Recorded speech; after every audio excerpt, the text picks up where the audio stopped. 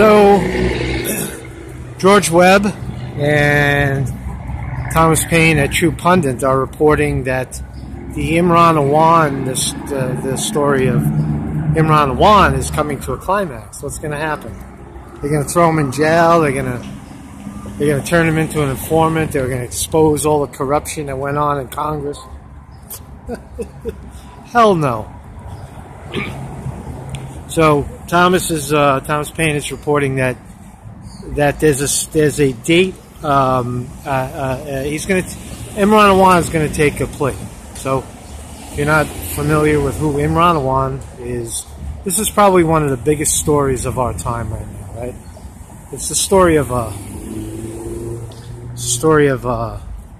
couple of guys that were hired in Congress to navigate through operate as IT people and navigate through the databases of Congress, right?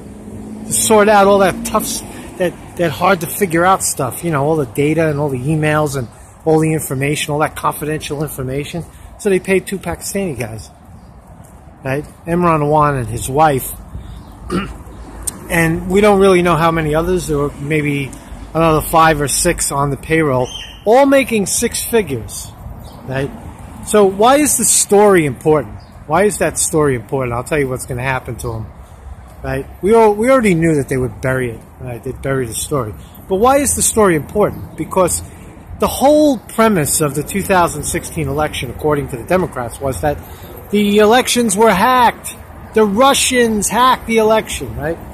They ran that one to the point of, prepared to arrest people, right, on this fake story when all along we knew that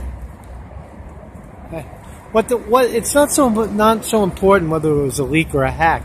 It's what they were reporting. It's what the information that was coming out. All this classified information being housed on outside servers. There was no confidentiality.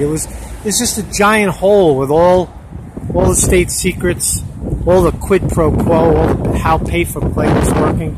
So Imran Awan was the IT guy pretty much hired through Debbie Wasserman Schultz's office and protected to do such. Now, we'll never know the extent because the judges and the system has stepped in to make it go away. So we'll never know the full extent to what Imran Awan's involvement was in the 2016 leak/hack/information dump. But we could be reasonably sure that he had access to all the congressmen databases. Now, Hillary Clinton stuff alone that's pretty damaging. But he had access to Debbie Wasserman Schultz's stuff and several other congressmen. So the vast, this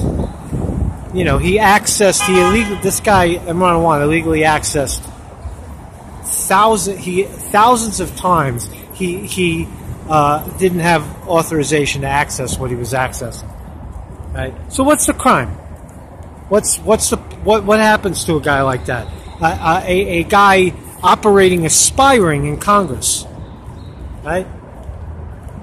Right? He's leading the spy ring. Now that information could have leaked anywhere, right? That guy doesn't have clearance. He's a Pakistani refugee or whatever. He somehow got his citizenship, and that's not to say oh he's a refugee. He's just a guy he's a scapegoat. He's a scapegoat. He's a throwaway, right?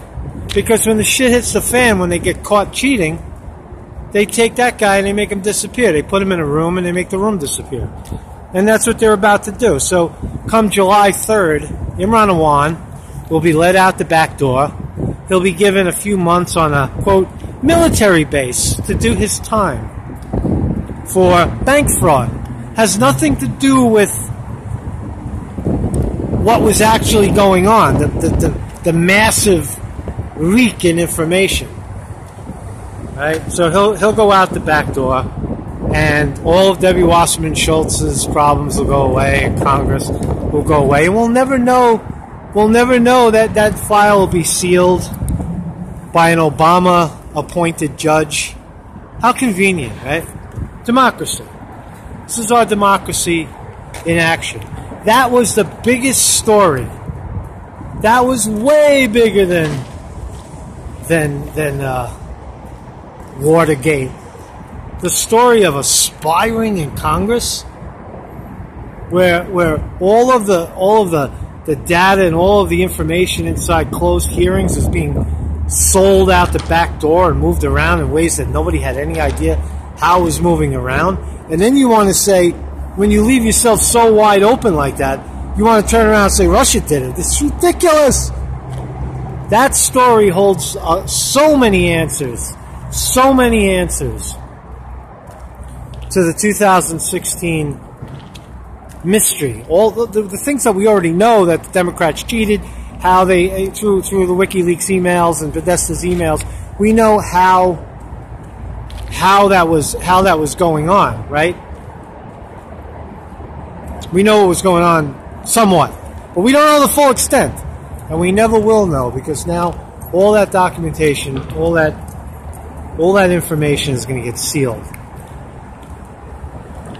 My name is Marcus Conte, reporting. Oh, look, I got a DSNY truck behind me. DSNY car. Sanitation truck. Sanitation. Guy driving on the sidewalk. Why is he driving on the sidewalk? Marcus Conte reporting. Peace.